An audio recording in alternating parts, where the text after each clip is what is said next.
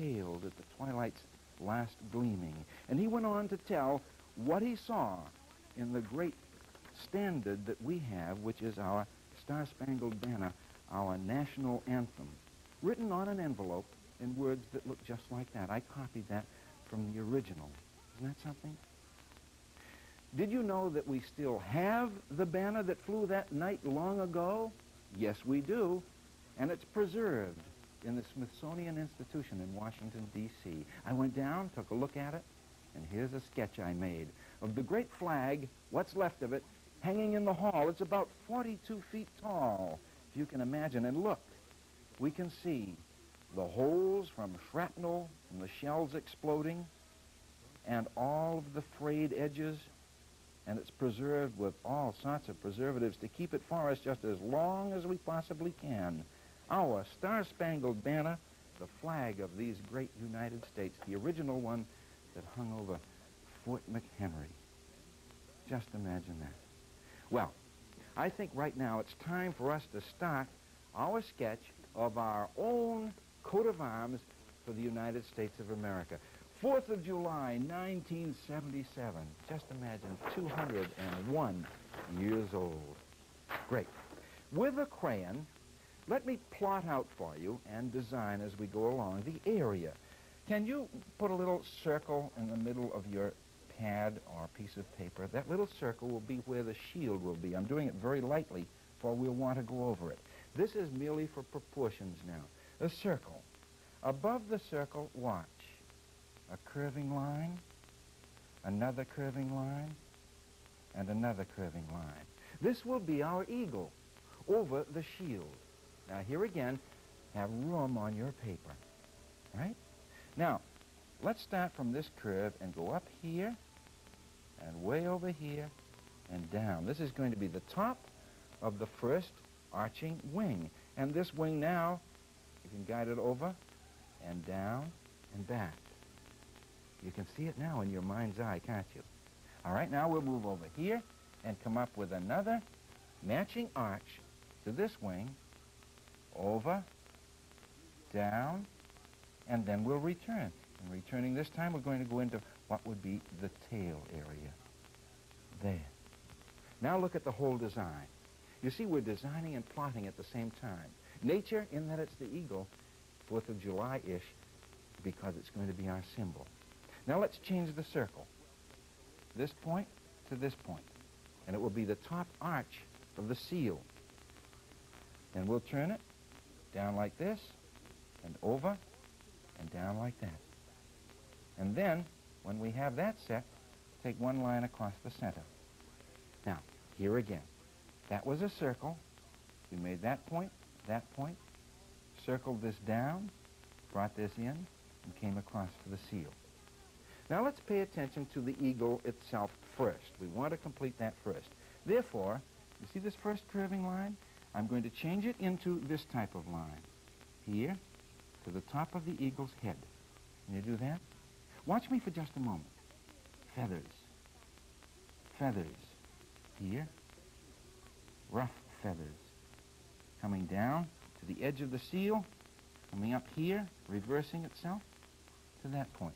That will be the head and the neck. And this is the beak. You'll have a chance to look at it all in just a moment. There's the beak. We're going to open it a bit. There. And then here's where the eye would go. An eagle's eye looks as though he has his eyebrow turned down, doesn't it? Here.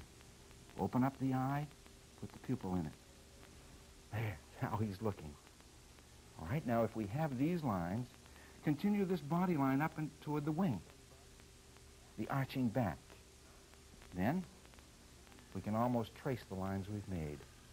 Up to that wing, allow your lines now to move freely, turning down, feathers. That's it, all the way down like that. And now before we complete this line, watch what we can do. Bring up the muscle area of the wing to that point. You see? Moving lines. And then here, make one long feather. Bring it to a point. There. Right next to it, watch now. Here, another feather, and turn it in. But these become separate feathers. see? That's the way. Now, here, a whole series of under wing feathers. And you see those little loops? Don't become too bold with these, for we want to get color and tone in here on your finished sketch at least. And we don't want to go over these lines too heavily right now. Now, another feather. When we get to this point, now we can bring this one up and turn this one and this one, using this as our guideline, coming in, with a couple of extras leading to the body.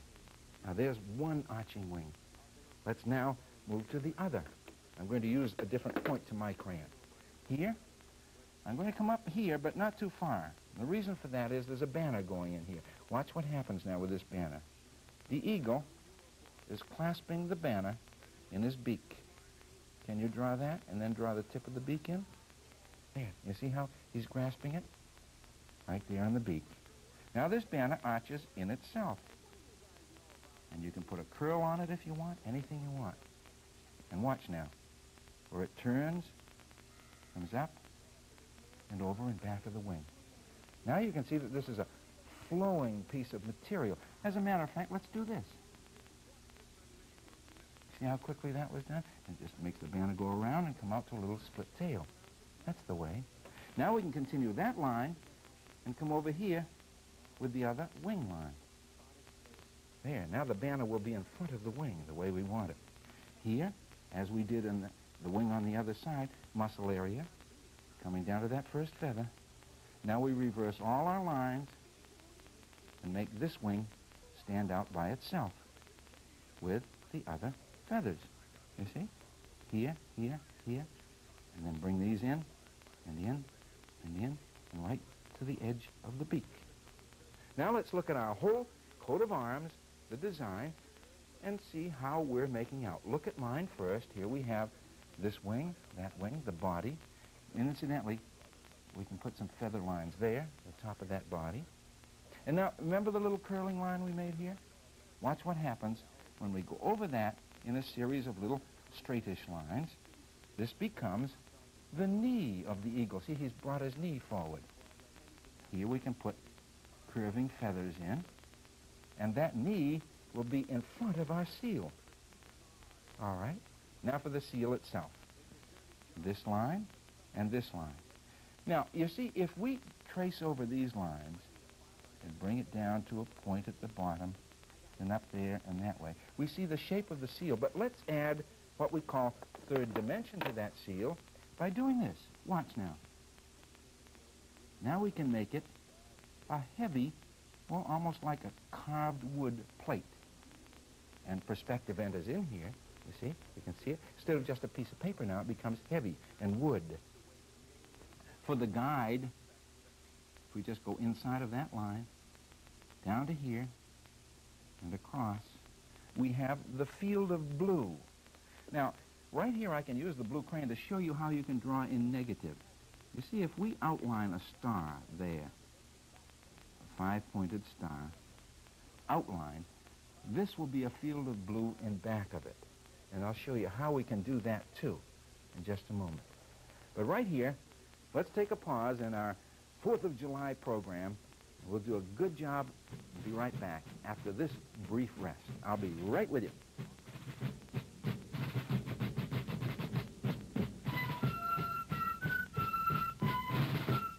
Our symbol is coming along just fine. Take a close look at it, and I'm going to use the blue crayon. If you just have a black crayon, it's all right. Here, we're working on the seal, right? And I've just ended up by drawing a star in there. Now watch what happens. As I cover around that star with the blue, the star stands out inside. Now we can do the same here and put another star here, there, like that, and then bring that blue down, remembering that we can put one more star over there, bring in the blue around the star, right to the black guideline, and we have two stars standing out on a field of blue, you see? Now let's move over here, outline another. You see, it's very simple to draw a five-pointed star when you think of the angles like that. And then, again, fill in around that, right up to the leg of the eagle, and down to the guideline, and then right through the center. So we have 3 stars on our design there. Now with red, we don't even need to outline it with black if you don't want to, but with red, let's take a center here, and we'll draw right down close to the point, like that, a red outline, and then I'll fill it in with red. This is our first touch of color, isn't it, on the seal itself. Now all you have to do is to divide up your other areas. I think we can get one more red one there, and one more red one there. So let's draw that one down, straight line down. You see it has a different bottom. That one down there. Following the guideline, now this gives the heavy edge, and then color those right in with red. That way, if you had a broad red pen, you could just stripe it right down, couldn't you? And again, as I say, if you're drawing with a black crayon or pencil, just darken it in where I'm doing the red. Now we have 1, 2, 3, and we can get 1, 2 over here, right? And that evens off our seal, the shield for defense, right? Red, white, and blue, our colors. They certainly stand out above the crowd, no matter where you are. All right? Now, let's look at our whole design again.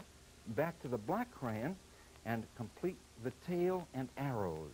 Now, before we do the tail, if you'll just point a whole sheaf of arrows out like that. You see, there's one, and then we can hide another one in back of that, allowing the stem to come in that way, and then tilt them down. You design it the way you want it. I'm just merely showing you how we can do it, you see?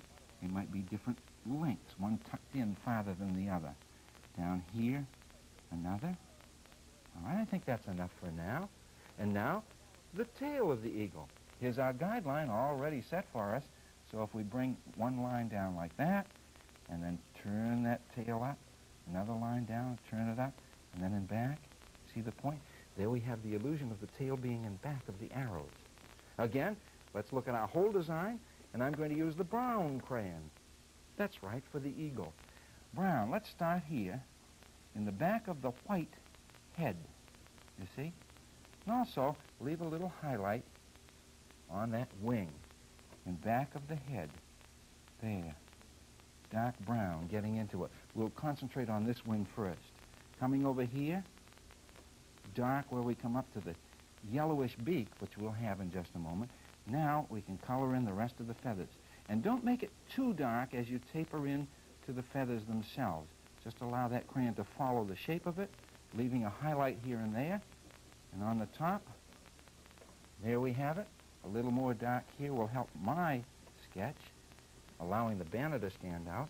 And now, here, where the wing comes down, we need the guideline there, and we need to put in the area of the feathers there, and then fill that in.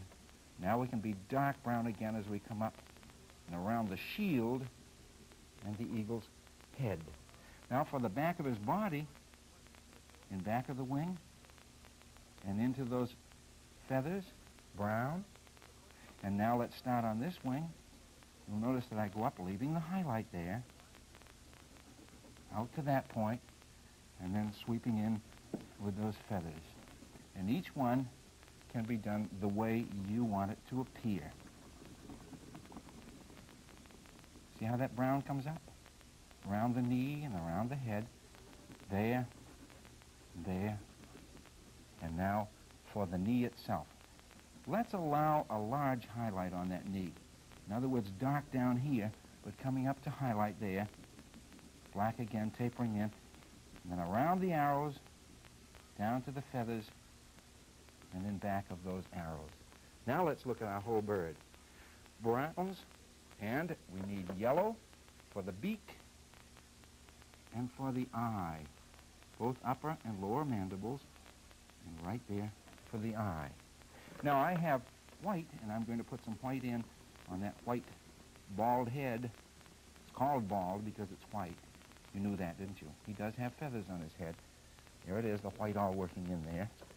And now, you can use your own ability to create the rest of your design. However, I'm going to do this, and I'm going to do it quickly. You watch me first. I'm going to bring another banner out here.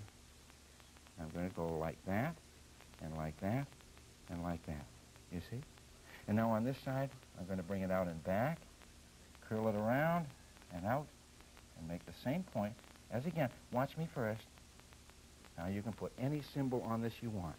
How about America, 1776, 1977? And then you can use your own imagination in cutting this out and making your own design. So the big important thing is 1776, and I'll perfect these later.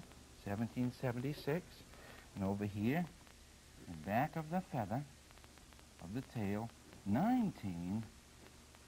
How about that? 19, meaning 200 years, and 77. How about that? Now, don't forget, here, on this side, because of our peace symbol, to put in your olive leaves. And that completes the design with green.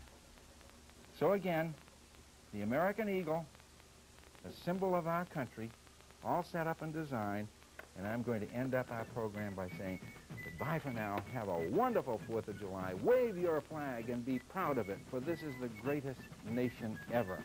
Right? And I'm going to put America right there.